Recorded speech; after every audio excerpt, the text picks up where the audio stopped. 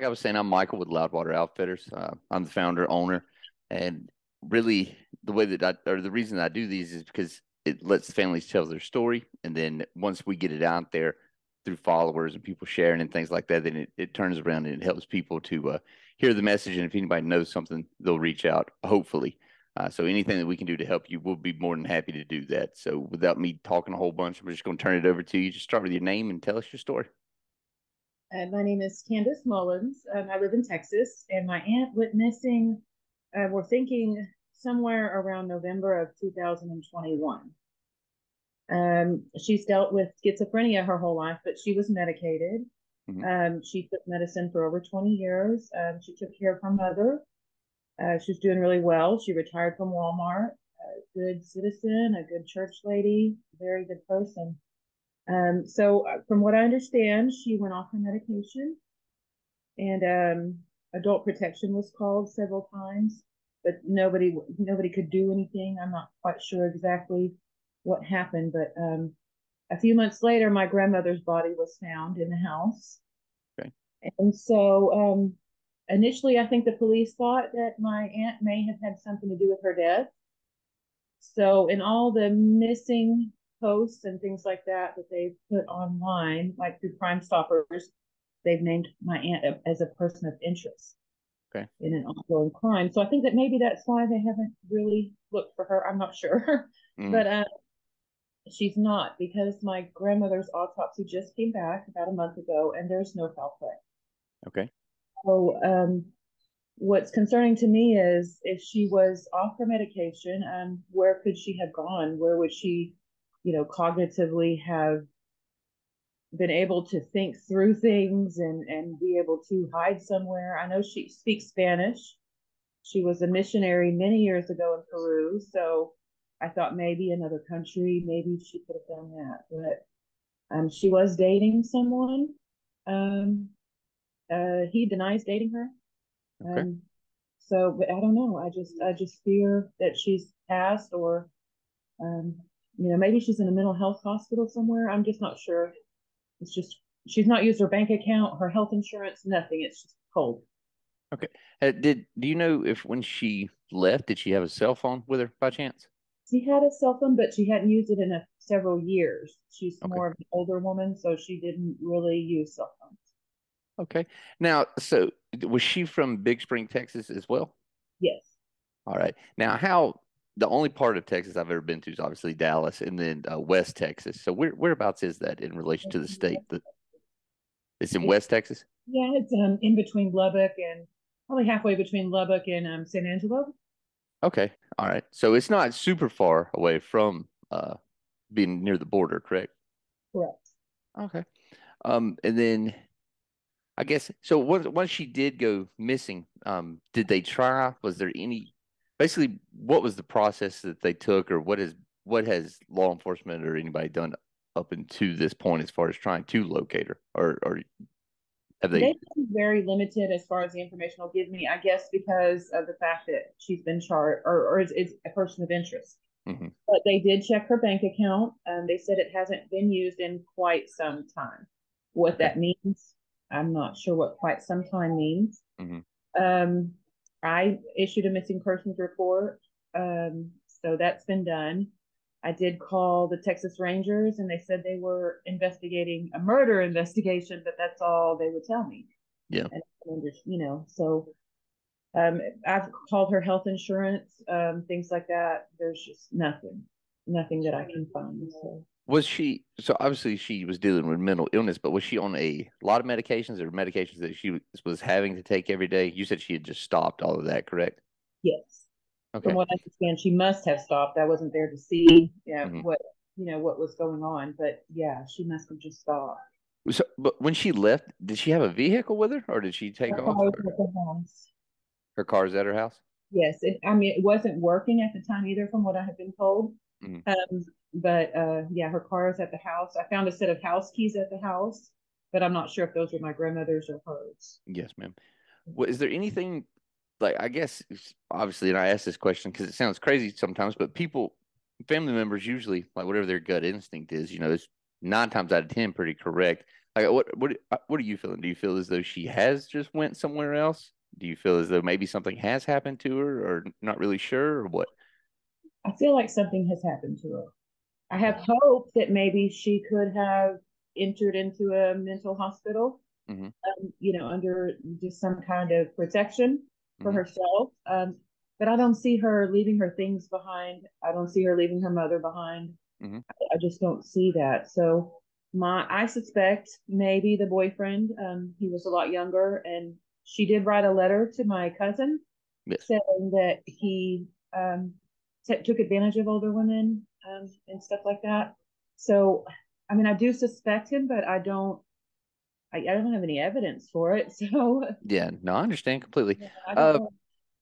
that's just what I'm trying to piece together because if she, because that becomes a whole nother process. If she went into Mexico or she made it further south than that, trying to locate, because that's the thing too. There's been so many different stories that I've been looking at and reading or been a part of to where people thought that there was just absolutely no possible way. And then there's like two or three different ones. I think I just shared one out of Texas where, um, no, he was from Arkansas and they thought that he had been deceased for, I believe, 2 years, but he was down in Texas the entire time. And then there was another one where a lady had that suffered from mental illness in Pennsylvania, and she is kind of a similar story. She was a missionary as well, but she ended up being found in uh I think Guatemala Mm. after 25, 30 years, but she was in a mental institution. She had checked herself in for help like that. So you just never know, right? I'm not trying to, I don't ever try to give anybody false hope, but I do try to give people hope that there is a possibility, right? You just never know until you know. Um, what I'm just trying to think as far as ways that I could be able to help you out here.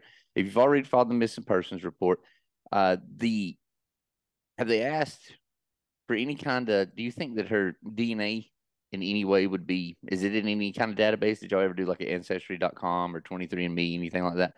No, we haven't, but I can try to do that. But when my grandmother passed, they said they went to my cousin because they weren't sure if it was my grandmother's body or my aunt's body. So I know my cousin has submitted her DNA Okay. And for the the. reason I ask that too, because so I'm from South Carolina, so they don't do familial DNA. They're in the process of working on a case doing it now.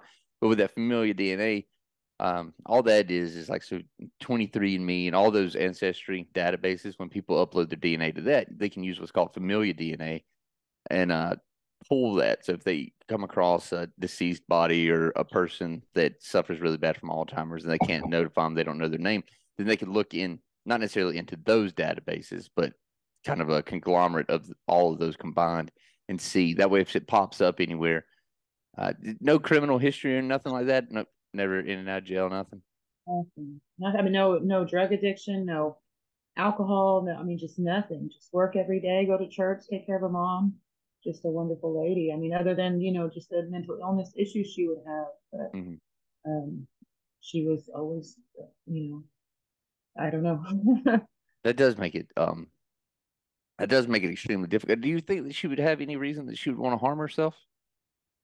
I don't see her wanting to harm herself, but when you're off your medication like that, I just can't see maybe how she would organize even leaving Yes, it, ma'am.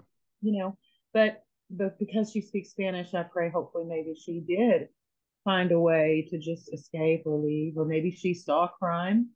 I Hmm. don't know. Maybe there was something that happened that had her go somewhere, but there's no criminal history as far as. Okay. And the reason I asked that, like I said, just to see again, that kind of goes into that as well. Like some charges, people like their fingerprints and things of that nature, they're there. I just want to trying to narrow down if there's any way possible if she is found and she gives a fake name or anything like that. If she was to do something like that, that maybe her fingerprints were on file somewhere, something that would tie her back to where it would be like to notify. Because once you entered her missing or you did that missing persons report, I'm sure they entered her, or I would hope that they entered her into NCIC.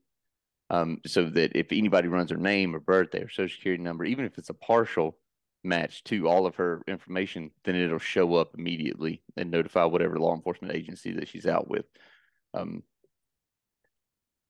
that, that as far as the mental health aspect side of things, I'll ask this just because sometimes it seems to be a little bit more if somebody suffers from Alzheimer's or dementia, or like really young children, or if they're just in a real altered mind state, they are sometimes they are drawn more to water than anything. Did she ever do anything like that? Did she enjoy going to the lake? Did she have a pond, a river, anything like that that she would frequent? No, she was really just a homebody. She got into a wreck 20 or so years ago on the interstate as a passenger. And so Hmm. she didn't even really travel. I mean, just to get her to go to another town was very difficult. Yes, So, ma'am. I mean, How she old just how old was she when she went missing? 64. 64? Yes. Okay. Yeah, that I don't know. That would and this was last year? It's almost 2 years ago. So it had been the winter of 2021. Okay. That's And what you can tell, like the last time that a neighbor had seen her. Now, the mhm. cops may know something as far as a bank account that may be a little bit later than that, but as far as what I can tell, just from a neighbor that they saw her on Thanksgiving of 2020. Okay. Well, that's it, the minimum. Like I said, so we do. I mean, I do searches and things like that too. It's just obviously I had to. The more information as far as narrowing it down to that last known location, and again, and I know sometimes law enforcement they cooperate with us. Sometimes they cooperate with the family. Sometimes they don't want anything to do with that. Right. And I know, and I understand some of it, maybe not necessarily all of it, because before I started doing this, I was investigator in law enforcement for 10 years. So Yeah. that's kind of why I just try to help people now, because a lot of people don't feel that their cases or their loved ones' cases really even get looked at all, right? So, and sometimes that's not the truth. They do have different policies per departments and things like that. I won't go into all that. I'm sure you are well aware, but it's a lot more difficult for some than others. Texas, I really hadn't had too many issues with anything like that. But the problem with Texas is there's just so many missing people because there's so many people per capita, so it's really hard for them to narrow anything down. And then plus being a border state, I mean, if you get across the border, I mean, it makes it that much more difficult. But Yeah. what I will do is, like I said, for now, I can offer to put this together, put her picture out there, put the flyers out there, and hopefully people hear your story, hear her story, and then they share this. And then there's a couple different groups. Like I think I'd actually saw one of your posts for missing Americans in Mexico and things like that, to where if we can get it into that and somebody can translate all this too or watch the subtitles for Spanish, and if they can get it pushed through there, then hopefully we can find somebody that knows just a little bit of something, right? Because Yeah. the bank records, obviously they are important because it paints a trail of where they were, what they were doing. And that's just the biggest thing. Last known location is huge. So as soon as we get off here, I'll get all that edited up together and get it posted up probably within the next hour or so. And then if you need anything at all, if you can think of anything, you make sure that you reach out to us. Is there anything else that you would like to say? If if she ends up watching this, or if somebody watching this knows what happened to them, is there anything you'd like to say to them or anybody? First of all, I'd like to thank you so much for what you're doing and your time. I really appreciate that. But if she is out there and she does see this, I just wanted to know that we love her and that, no matter what may have happened, that we'll be there for her. And it surely can't be too bad. So we'll take care of her and just make sure she's safe. And just for her to get a hold of me, um, if she can, me or her daughter, and let us know where she's at and that she's safe. If she doesn't want to be contacted after that, we can let it be. But it's just please let us know that she's. Yes, ma'am. And that's my biggest hope, right? So between after doing this, I hope and pray nothing more than that y'all can find some sort of answers, right? Best case scenario, she's just somewhere she don't really want to be bothered, something like that. But as long as y'all can get the answers one way or another, that's all I care about. Okay. So if you hear anything, if you know anything else after that, anything at all that I could be able to help you with, just make sure to reach out to me. Okay. Thank you so much. Yes, ma'am. Thank you.